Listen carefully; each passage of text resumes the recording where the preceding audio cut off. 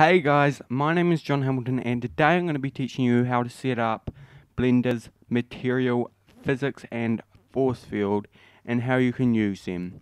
So let's get into it and let's learn how to do it. So as you can see, this is a basic scene right here. You press play and the cube falls down and it kind of slides along this plane. Right. So let's say that you wanted to change the friction on this plane or a certain part of this plane. What you would need to do is you'd need to get your material and you'd need to come down, closing all of these panels, or you don't have to close them, but it just makes it easier, until you find this physics panel right here. So making sure you're in Blender game or else this is not going to show up. So right here you can see we have a bunch of different settings. Now if we were to change the friction, obviously, up to 3, what you'll see is instead of sliding, it kind of rolls because the friction is so high. Alright, so we have a few more settings here. So there's the friction, and yeah, it's pretty simple. It's not much to talk about that. But over here we have the elasticity of it, right?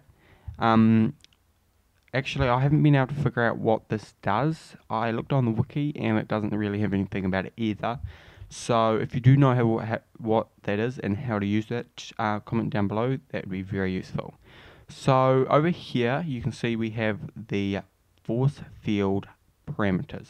So this is the material force field. If you've ever seen this and you're wondering like what this is, I'm going to show you how you can use it. So what the material force field is when an object gets certain distance from that material, which you can specify in the distance thing right here, it will kind of push it back up like a force field. So it can't get in and it will push it back out, or you can have it when it comes and hits the area to just stop.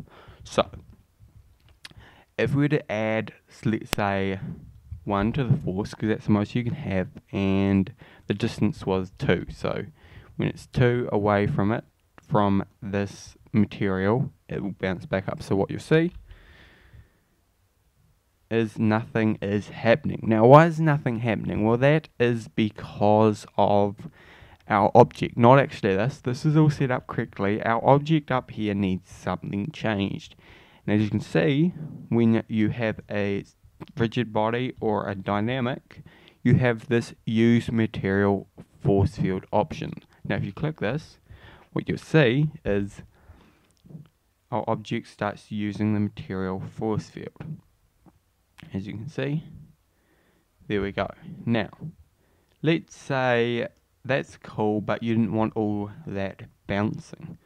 What you can do here is you have the dampening. So let's say you change this to 0.1.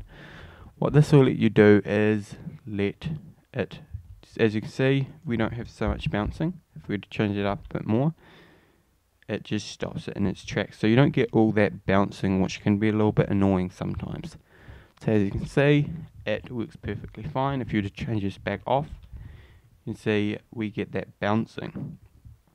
Now we have the last option here, which is align game object along the surface normal when inside the physics distance area. Now if you were to click this, you really don't see much difference, and I have been trying to figure this out, but I don't really see what this is used for. If you do know what it's used for, comment down below as well, because that would be really good for everyone that's watching this, and also me, because I'd let you know what that's exactly used for. But as you can see, you can still use the force field and it's pretty cool. Thanks for watching. If you have any questions about this tutorial, comment them down below, and you can also subscribe here to get updated when I come out with a new tutorial every single week. Or you can go to blenderreal.com and you should see the new tutorial come up there every week as well.